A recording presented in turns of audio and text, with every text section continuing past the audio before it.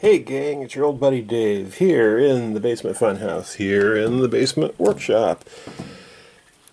Today, working on this OLED display that you're seeing right here. I got it off of eBay, which I will show you exactly what it is. It is this.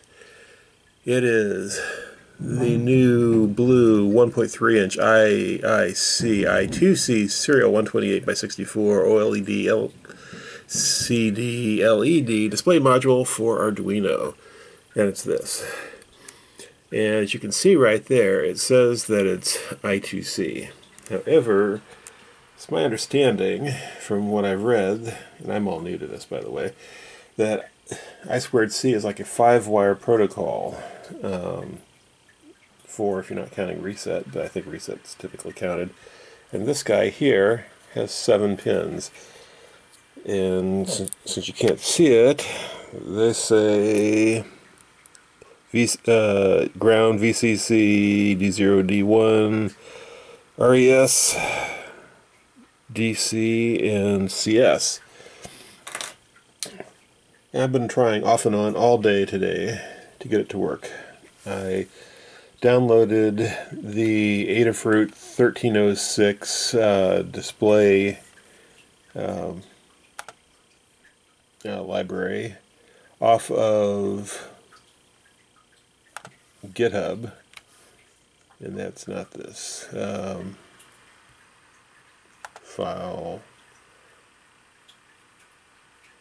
Examples. Trackpads aren't the greatest. And there you have it. Adafruit SSD 1306. And there are 2 I2C examples and 2 SPI examples. Each one has a 128 by 32 example, and each one has a 128 by 64 example.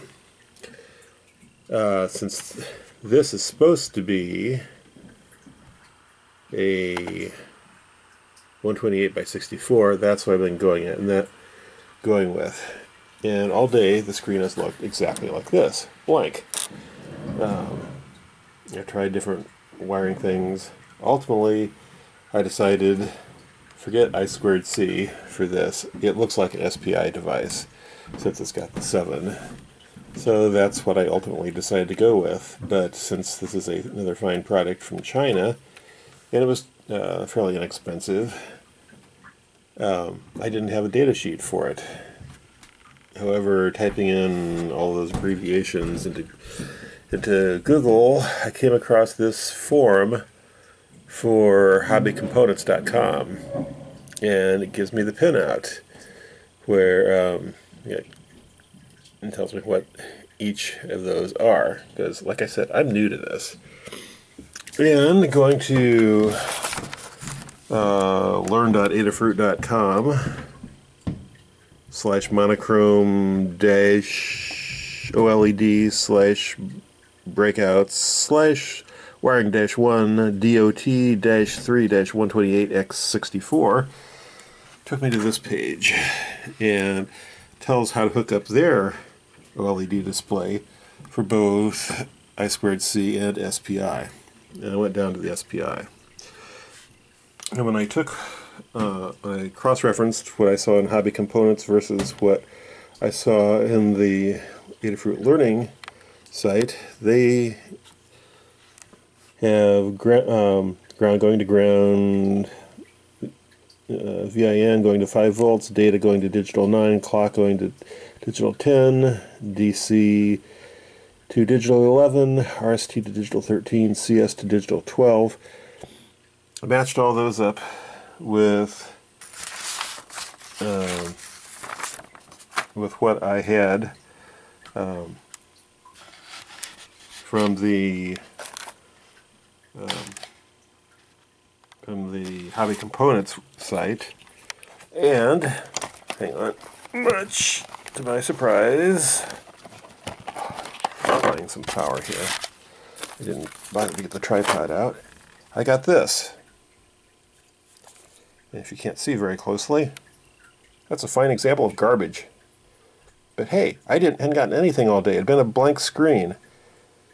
And if I watch this for a while, I've noticed that some of the things you're seeing, like those lines across the top, and occasionally you'll see some stars, those are all part of the Adafruit example that comes out looking right. So I have no idea what's going on now.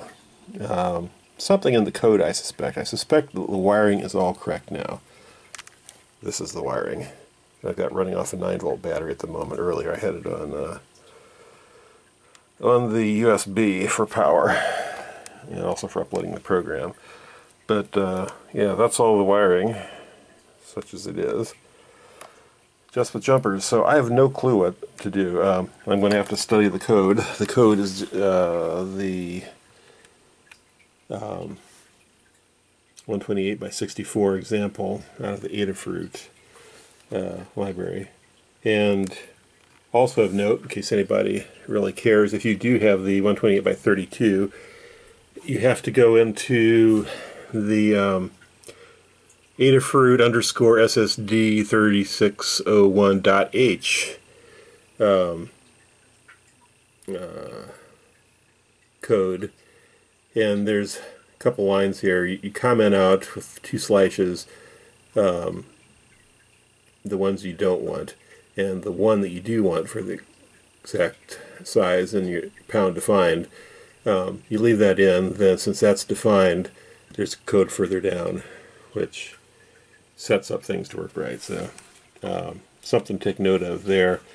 But in the Arduino IDE, like I say, I'm using the SSD 130 or SSD 1306 _128 by 64 .SPI right now. So I'm going to have to look through that, see what's going on. I suspect it's something to do with the clock. Whoa, out of focus, out of focus. Let's look at something else. Let's look at that. Back in focus. I guess it's too bright. So anyway, that's what I've got. If you have any ideas, please leave a comment. Please click on the subscribe button, and stay tuned for more. I do more than besides just Arduinos. Working on pinball machines and some arcade machines.